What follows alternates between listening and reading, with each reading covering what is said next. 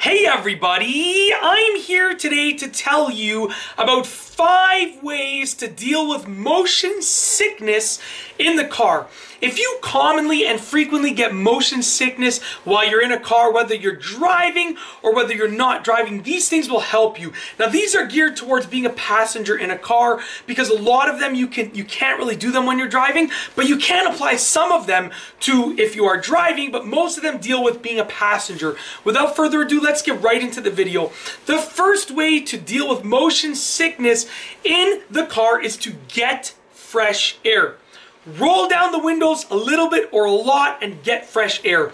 That fresh air is going to give your body the sensation that it's searching for. Your body is looking for some normalcy in the way that it feels. It's feeling motion sickness, it's feeling all weird and quirky, but your body's actually searching for something to help it feel normal.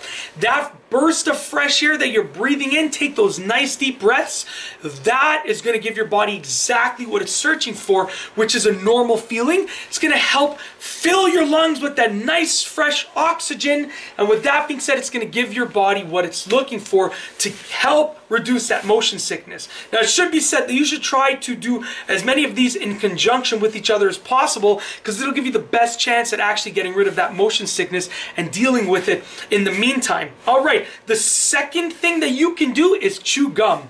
What happens is when you're chewing gum, your brain is actually subconsciously sending signals to your mouth, your jaw, and your teeth to continue chewing. So it's telling your mouth to chew, chew, chew. Now you're not like mentally saying chew, chew, chew, chew.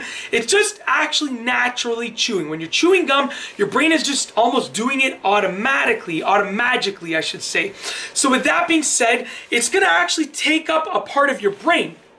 That motion of chewing the gum is going to occupy some brain power and brain capacity, which is going to take it away from thinking about the motion sickness and thinking about the feeling of being motion sick.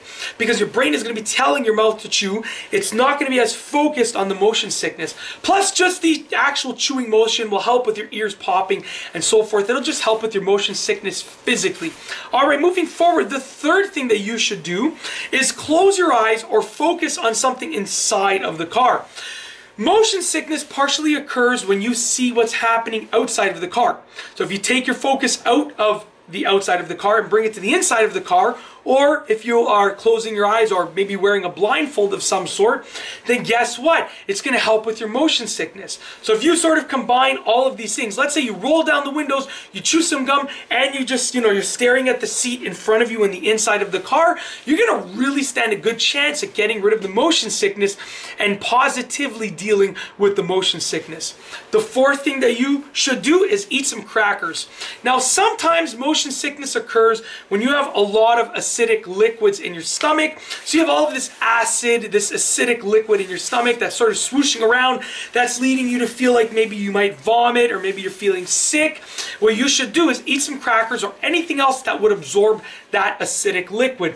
Let's say maybe you have some crackers, let's say maybe you have a sandwich because you have some bread with the sandwich. Sometimes ice cream can help with that. It all depends on your body, but I would say stick to crackers and bread if you can, if you want to absorb that acidic liquid in your stomach. Last but not least, the fifth thing that you should do is sit in the front seat.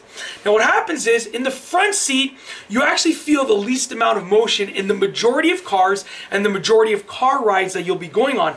Now motion sickness occurs because you feel more motion than your body expects. So what's happening is, you're feeling this amount of motion, but your body is only expecting this amount of motion. There's like a discrepancy between what you're feeling and what you expect, and maybe even what you are looking at outside. Maybe you're looking at a little bit of motion, but your body is feeling more motion. That causes motion sickness. So if you sit in the front seat, you're going to get the least amount of motion most of the time. Not all the time, but most of the time, which should help you reduce your motion sickness or hopefully get rid of it entirely. And that's basically it. Try to do all 5 of these together to give yourself the best chance at really getting rid of that motion sickness in the car as quickly as you possibly can. If you liked the video, be sure to give it a thumbs up. Let me know what you think down below as a comment. And of course, be sure to subscribe for more great videos just like this one. And that's all I have for you today. Thanks for watching.